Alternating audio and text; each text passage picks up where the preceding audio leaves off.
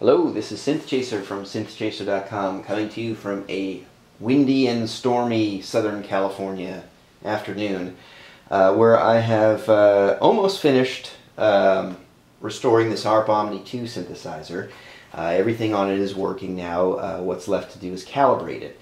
And I figured that it would be helpful to put a video out there to show people how to calibrate these synthesizers, or at least how I do it. So the first thing that I'm going to start with is the power supply. Always want to make sure that the voltages of your power supply are correct before moving on to anything else. So I've taken my multimeter here and I've connected the red lead to the plus 15 to where to the header where this wire from the power supply connects on this board here. This is the lower voicing board, and this is the main entry point of power into the electronics of the synthesizer. So I'm measuring the voltage there with my multimeter, and I'm reading 14.96 volts. So I can adjust. I mean, it's probably fine to leave it at that, but I like to have things all dialed in perfectly. So there's two trimmers on the power supply, one in the back and one in the front. And you can adjust the one in the back to adjust the plus 15 volt rail.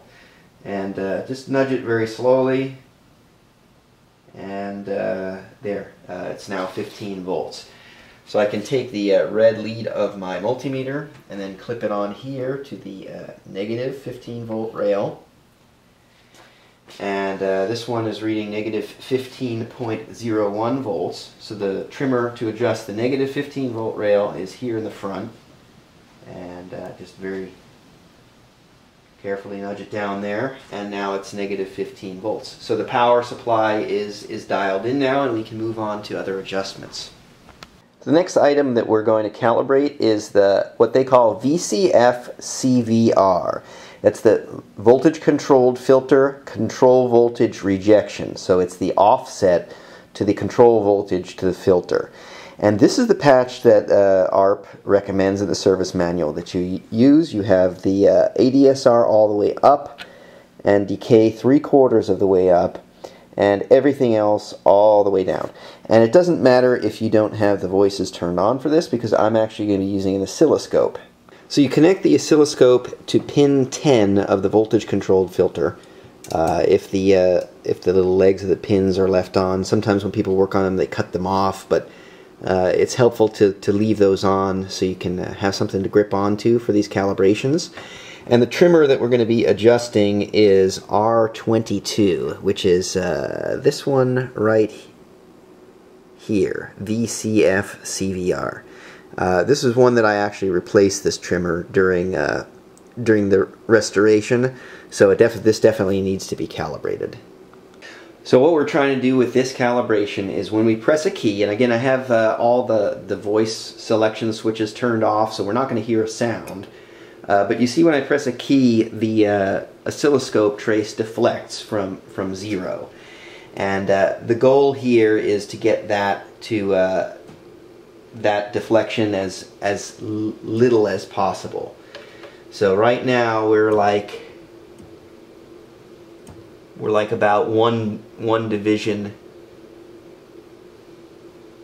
deflection. Now I'm like half a division deflection, so I'm headed the right way. Maybe I'll zoom in here on the scope. So now I'm at a 50 millivolt per division, and I'm getting one per one. Basically, it's deflecting one division every time I hit it.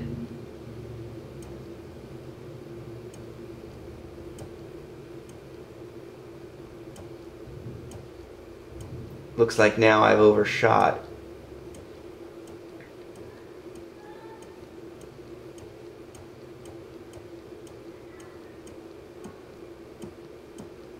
See?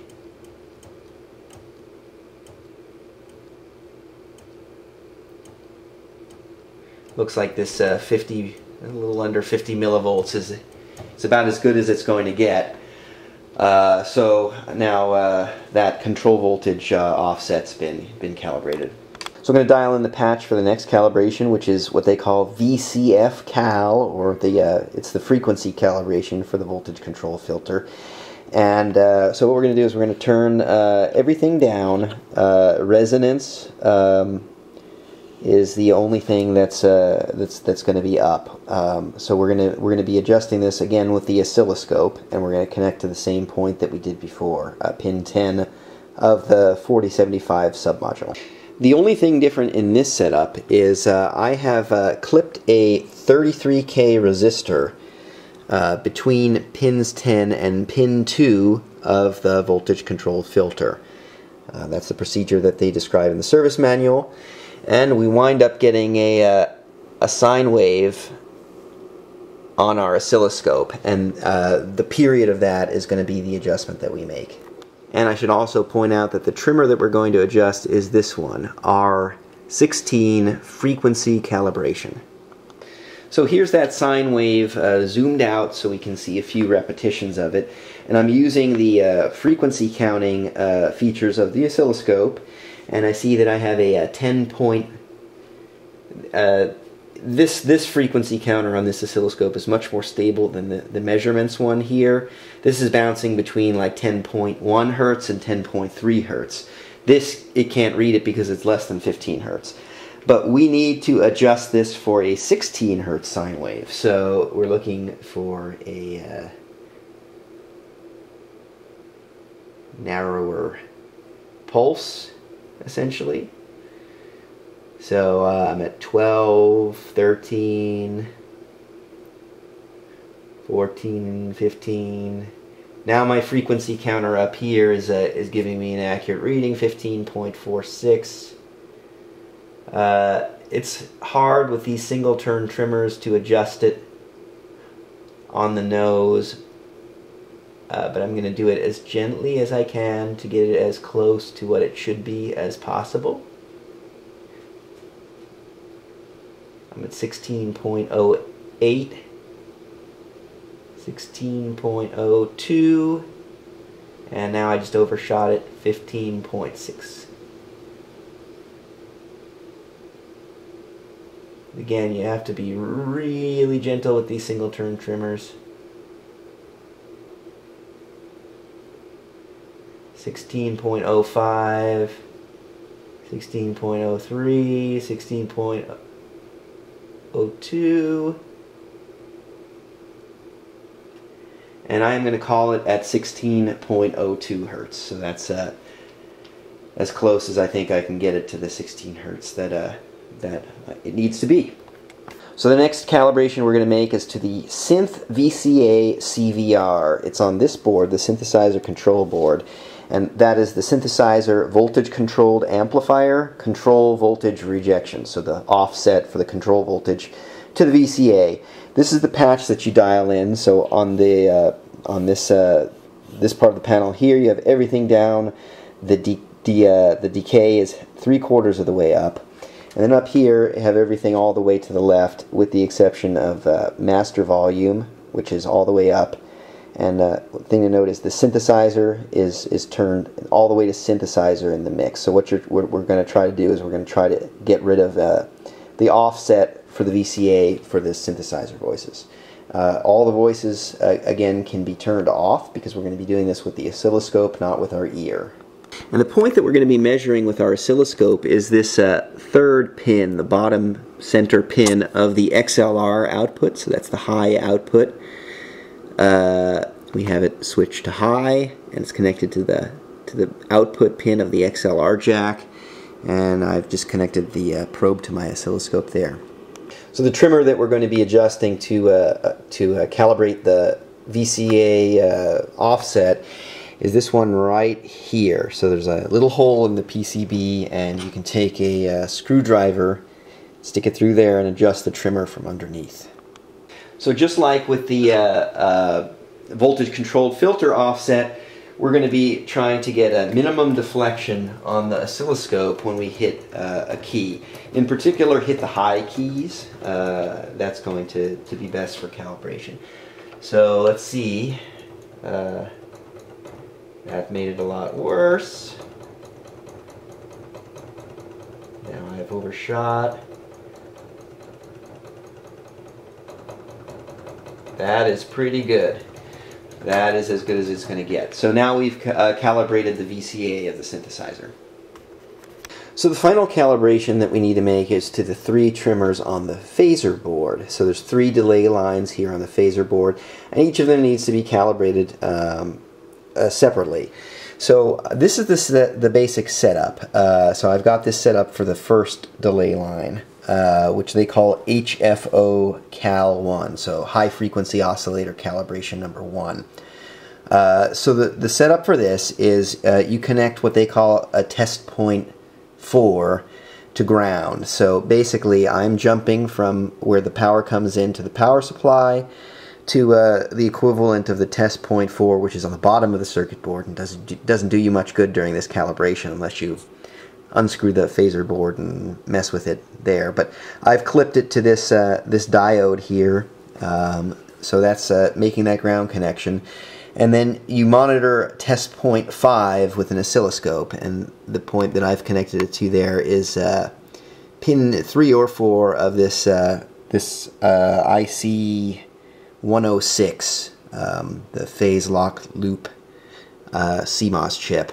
And then on the oscilloscope, we're going to be calibrating this to get the correct frequency. So again, I'm using the frequency counting feature of my oscilloscope. You could use a frequency counter, whatever equipment you have available, but you do need test equipment to make this calibration properly. You can't do it by ear. So the service manual says for delay line 1, we're looking for a frequency of 75 kilohertz. Right now, we've got a frequency of 87.8 kilohertz. So we're going to need to adjust this trimmer to get this as close to 75 kilohertz as we can. So we're making this bigger. So we're at 72 kilohertz, 73.7,